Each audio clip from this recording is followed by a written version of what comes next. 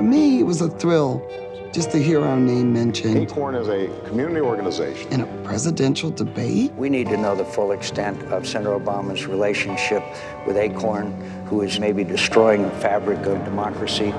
Little did I know. Acorn was the biggest community organization of poor people in the country.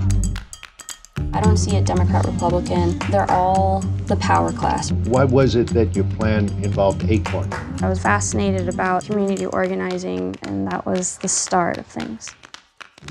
I'm not a negotiator. I am a trench fighter. We are going to be on the inside. We pissed a lot of people off. Just like we put him in office, we will put him out of office.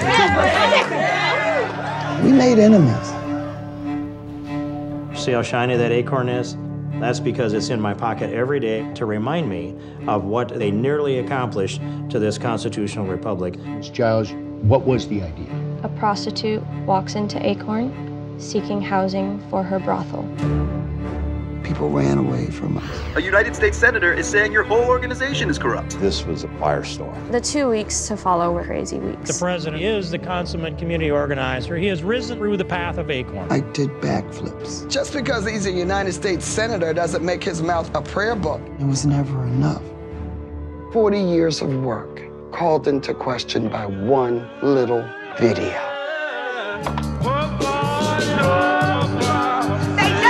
About the poor, they're only interested in making money. I love the United States of America. I do not want it to go down on my watch. This is unbelievable.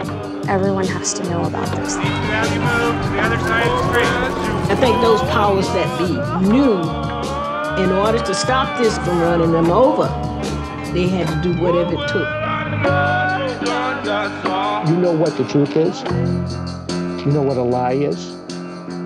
You say something that's not true, some people call it a lie.